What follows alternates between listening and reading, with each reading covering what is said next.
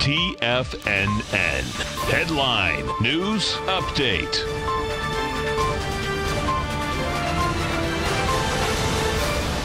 Good afternoon, everybody. I'm Tommy O'Brien, coming to you live from TFNN headquarters in St. Petersburg, Florida. 1 p.m. Eastern time on Tuesday. 3 hours left to go on the trading day, and we got a positive market.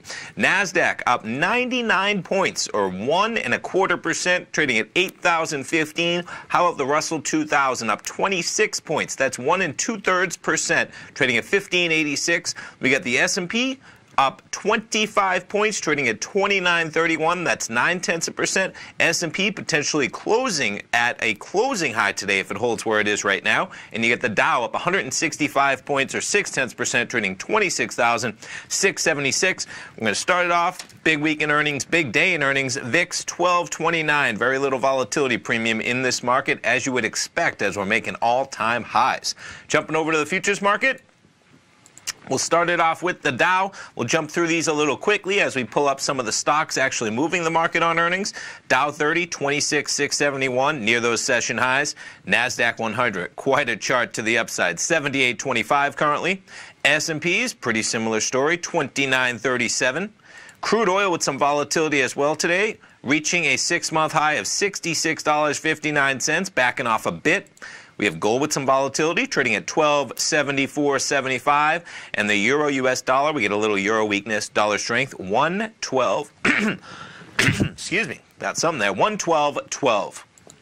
Jumping over the charts, so we'll jump through some of the earnings. Twitter coming out this morning, quite a jump, 15% on that number. You had Coke earnings up about 2%. You had Lockheed Martin coming out, quite a jump, 6%. We get Snapchat after the bell, 4.3% on the heels of some Twitter growth. Maybe that's social media. Jumping over to that as well.